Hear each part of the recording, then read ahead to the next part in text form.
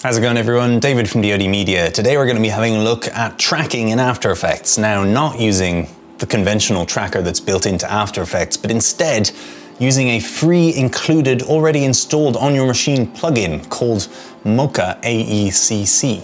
Now, there's nothing wrong with the conventional tracker, and it has a lot of options that Mocha doesn't. But the problem is it takes forever to track. Even on a powerful machine like I've got, it takes so long to churn through each individual frame, whereas Mocha just literally just glides through it. And I'll tell you why, but first let's spin that intro.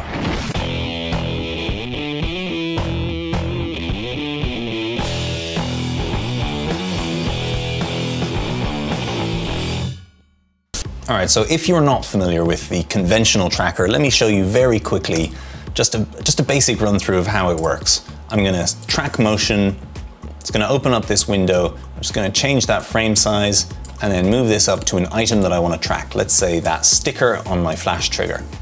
Okay, then I'm gonna right click, I'm gonna create a null object or an item or solid or whatever you wanna track it to as a target. Edit target, null1, null2, there we go, I've already made a null before, so null2. Now you can track position, rotation, scale. I'm just gonna go for position because it only requires 1 point. Rotation and scale requires 2 points to track from, takes even longer. So, with all that done, just hit play. Sorry, I just forgot to purge my cache so it doesn't completely undermine everything I'm about to show you. When you're ready and have everything set up, you just hit play. And it will just work its way through that clip fairly slowly, let's say. Let's say it's fairly slowly. Okay, and then when you're done, you hit apply, X and Y, lovely, and now that null object tracks that sticker. Now, as I said, there's nothing wrong with the conventional tracker. It's very good and it has its brilliant uses. But because it takes so long and is not always that accurate, there's always a little bit of pixel shifting in it. Instead what I'm gonna do is just Control Z all of that. Let's just delete motion trackers, lovely. Instead what I'm gonna do is come up to my effects and presets, come down to Boris Effects Mocha, which you should have installed on After Effects if you're running After Effects CC. And just add Mocha AE CC to your clip and it'll open up this little window in your effects controls. Now if you launch Mocha, this panel will show up.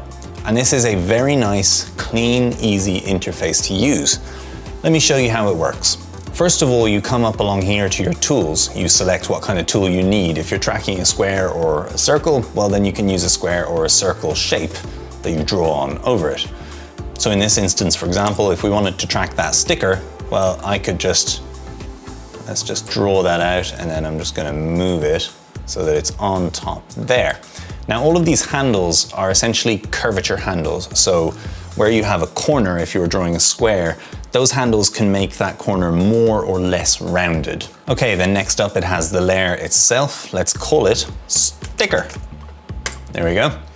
And then you have the essentials panel and your layer properties. Your layer properties. Your essentials and your layer properties panel. Now, all the magic happens in the essentials panel. Here you have, similarly to the original tracker, but with more options here, you have transform, scale, rotate, skew, and perspective. Now you'll notice that I don't need a second tracker for this. And the reason for that is that Mocha doesn't track individual items. Mocha is a planar tracker, which means that it will track a plane. The entire selection that you've made is all tracking at the same time. It's looking at everything and shifting it around. It's not using one source and one source to determine what kind of shift in perspective there is. And it's also important to remember that these are all additive, meaning that you can start with just transform, but if you want to transform and rotate, you've got to have transform, scale, and rotate. So they're additive from left to right. And depending on what you want to do, you may not need all of these things. You may not need the skew and the perspective. You may just need transform if you want to track some text to it. Or if it's an item that's kind of revolving in a 3D sort of space, well then you'll probably want to just do all of them. Let's try all of them. Then when you're ready to actually start tracking, here are your magic buttons. You've got T forward, which you press, and it's just going to run through that footage.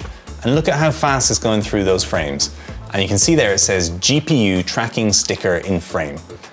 So it's using the GPU as well as the CPU. After Effects is a program that is pretty much entirely CPU driven, apart from certain effects that have to do with light, shadows, and color, where it will use your GPU.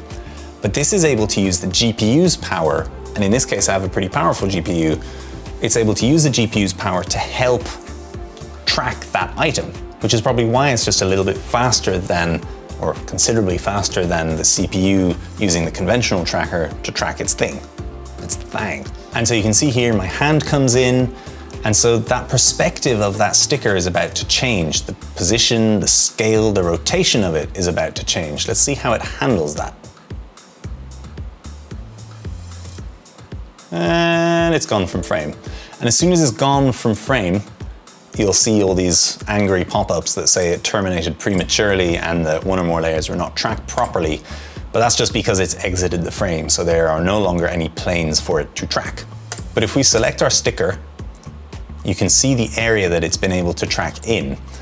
And if you drag along, you can see that it has tracked that beautifully in a very, very short matter of time. Now, all you need to do to bring this data back into After Effects is save. So Control or Command S to save. You don't need to go up to File, Save, but you can if you want. Just save project. You don't need to save it as anything because it's all saved within that project that you already are running in After Effects. Then you can close that window and now come down to tracking data. And again, this is sort of a top-down approach. So you're going to start with Create Track Data. Here you see your sticker track that we did. Make sure that you activate this cog and then select that layer. Hit OK, and it's going to create all of that tracking data. You can see it's put a bunch of pins there. Now we don't want to use corner pin because corner pin is really using the planar tracker benefit of using Mocha, which is to essentially add a sticker or a label or a photo or something onto that plane. You'll see this in films all the time where you've got a building that has a whole new set of branding on it where the original building doesn't have that. When they filmed it, it didn't have that. They've added that in post using a planar tracker, probably like Mocha or something else. But in this case, I'm just showing you the simple tracking as a means of wasting less time than the original tracker does. So we're just gonna go down here to Export Option, and instead of corner pin, we're gonna choose Transform. Then we're gonna export that layer to null. The source, not the mask, not the effects in the mask, just the source, and apply export. And now our null is tracked to that sticker. So if we wanted to come along to text and make a label for that, it's the Godox, what is it again? Godox X Pro S for Sony. Godox X Pro S, there we go. Let's shift that up into position. Let's say there because we want to track along it. Now we just take this little parent tool, parent it to the null, and now it tracks. Lovely stuff. I'm getting loads of text messages here. And you can see when my hand comes in to pick it up, it tracks along with it. So that is pretty awesome. And that was very, very quick to do. And because it's using a GPU as well as a CPU, it's going to churn through your footage very quickly, no matter how big, how small your footage is. It's not going to have any problems working through a 4K clip in a way that this tracker, this native tracker, well, sometimes it really does. If it's an H.264 4K clip, you're going to be there all day with this tracker, whereas Mocha, plow right through it. Let me know in the comments if you'd like a tutorial on using Mocha as a proper planar tracker, so adding stickers to things or a different sign on top of a building that moves in the perspective of the shot. Just let me know in the comments below if that's something you like. Give this a thumbs up, hit that subscribe button, follow me on Instagram, and I will see you in the next video. Cheers.